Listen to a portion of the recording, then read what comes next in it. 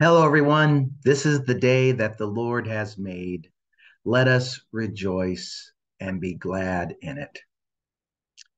Welcome to a time of meditation and contemplation through the practice of Lectio Divina. It is in Psalm 95 where we are given the directive to today listen to the voice of the Lord. And in practices of prayer that encourage us to meditate on words of scripture and then to allow those words to rest in our mind as we contemplate what is the message for us today. We open ourselves up to being able to listen to God's voice. And that is ultimately what we seek to do in this time together. Now, just as a reminder, the practice of Lectio Divina essentially is four parts to it. First, it is you after getting into a comfortable place with few distractions, you read a piece of scripture, some words from the Bible, and then you ponder what those words are saying to you. Is there a word? Is there a phrase? Is there a sentence that sticks out for you? And then they allow that to lead you into prayer, whether in your mind or aloud. Pray those words, how in light of how your mind is seeing them connecting with what you are facing here in the moment.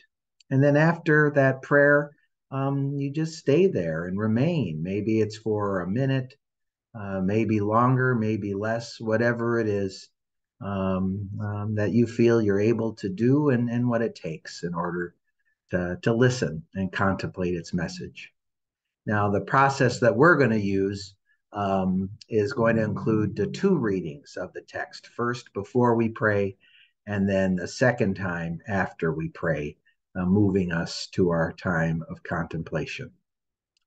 But before we even begin, let us come to the feet of the Lord, who tells us that the kingdom of God is all around us. Indeed, the kingdom of God is within us.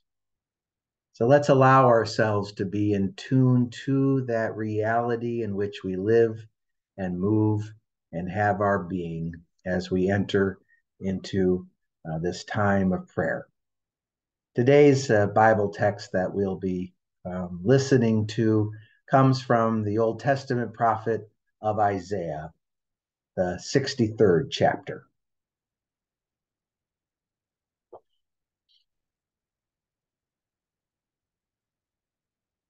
Then they remembered the days of old, of Moses, his servant. Where is the one who brought them up out of the sea with the shepherds of his flock? Where is the one who put within them his Holy Spirit? Who caused his glorious arm to march at the right hand of Moses? Who divided the waters before them to make for himself an everlasting name? Who led them through the depths?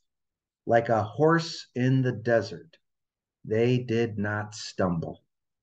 Like cattle that go down into the valley, the Spirit of the Lord gave them rest. Thus you led your people to make for yourself a glorious name.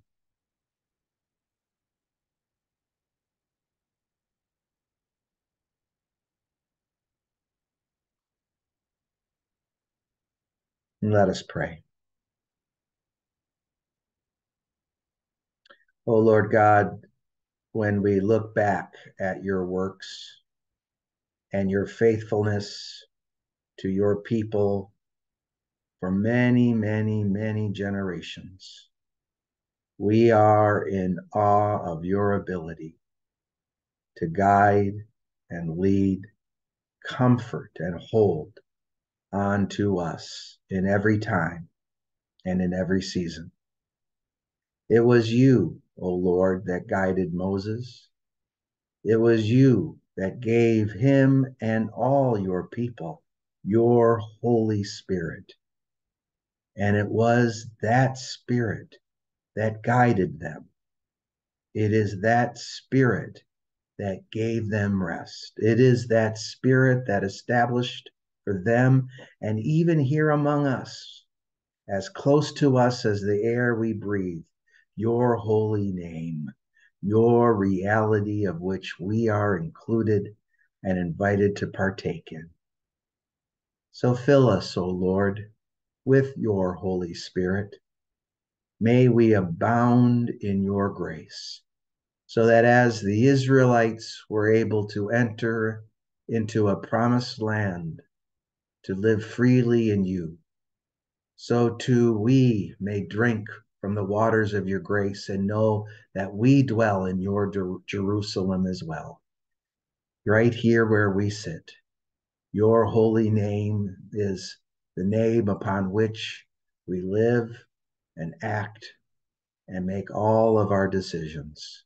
In you, O Lord, we are finding rest. Thank you for the gift of your Spirit. Amen.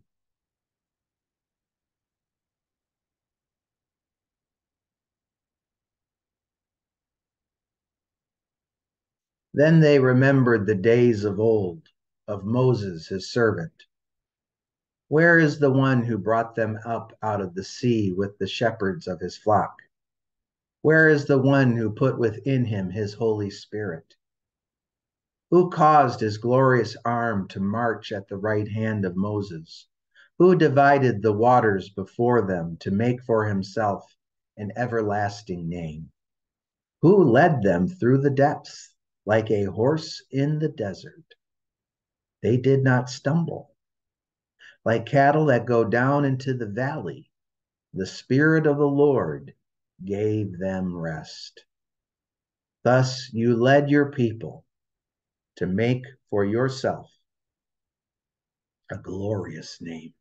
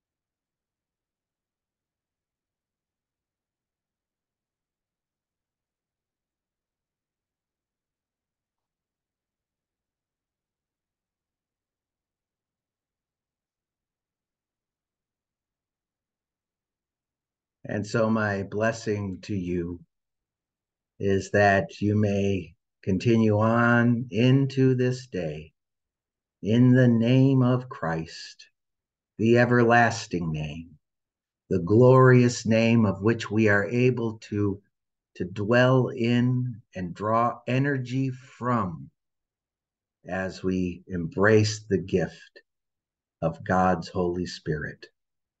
So be at peace. Christ is with you. Thanks be to God.